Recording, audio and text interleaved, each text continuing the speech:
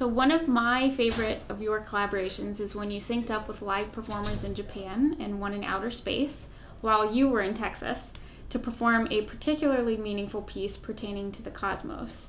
Tell me about this collaboration and what impact this had on you as an artist. So this was a 9-year-old dream come true, which is really harks back to how Bella Gaia started. Was actually I was approached by a random phone call in Japan while I was living in Japan, by this .com millionaire guy who said, oh, I'm a really big excuse me.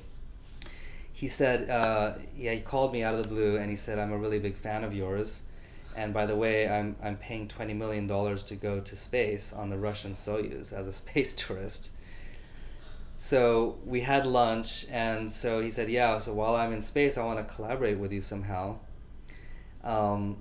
So to get things started, let me sponsor you on a trip to Kazakhstan to see my friend Greg Olson, who's going to fly on the Soyuz with 2 other Russian cosmonauts. And so we went on this crazy journey. Yeah, it was not your average lunch meeting. And so it was basically on that trip where I met that NASA astronaut, and I heard his story of his life-changing experience of the overview effect. And so anyway, but that first idea of collaborating with somebody in space was planted in my head. Mm-hmm. And yeah, 9 years later, was it? Maybe 10 years later, it actually happened through an introduction to Koichi Wakada, who's the Japanese astronaut. And he was a fan of Bella Gaia as well. He actually provides a quote for us in the show. And so we trained him to play this ancient traditional instrument called a sho, S-H-O. Mm-hmm. And we trained him before he went to space to play just one note. He wasn't a musician, so we wanted to make it very easy. So it's like a harmonica, so just basically blowing into this harmonica, easy. And so it was more the logistics of getting that thing up there. And so, but it all happened. So he went up to space. The instrument was transported separately on a SpaceX module. And when it arrived, he unpacked it and started practicing, and so timed it for this rendezvous as he was orbiting above Houston in that line of sight orbit from horizon to horizon.